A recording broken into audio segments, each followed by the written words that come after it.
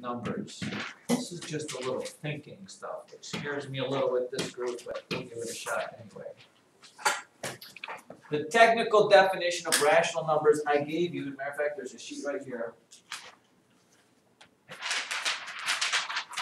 that you have. It has rational numbers is one of the categories there. Okay. The strictest definition of a rational number is any number that can be written in fractional form or written as a fraction. And that is why basically every number that you know is a rational number. Okay? You look at 7 and you say, well, 7, that's not a fraction, but you can make it a fraction. It's 7 over 1. Okay?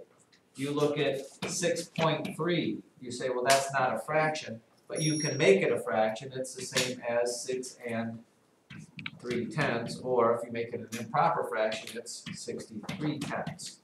Those are, any number you can make a fraction is a rational number. Which I'm sure in your mind you're thinking, well, then what is something that is not rational?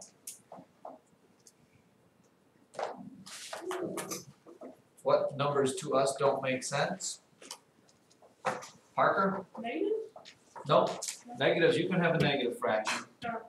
Negative 5/10 is perfectly okay. We call, by the way, if it's not rational, we call it irrational.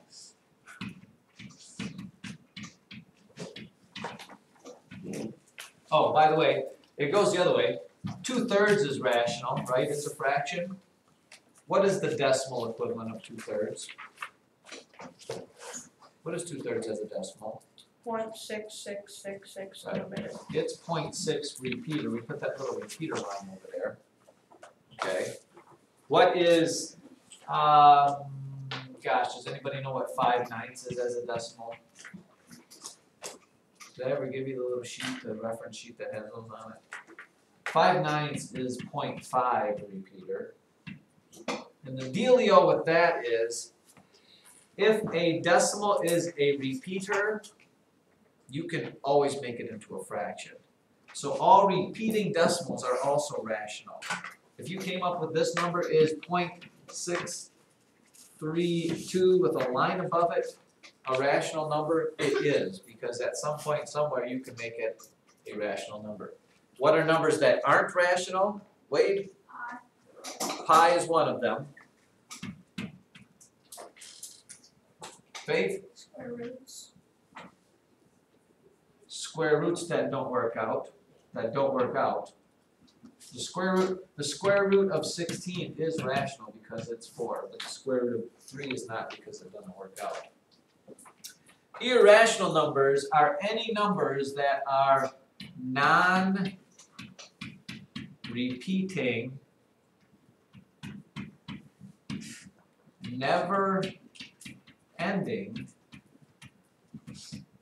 decimals.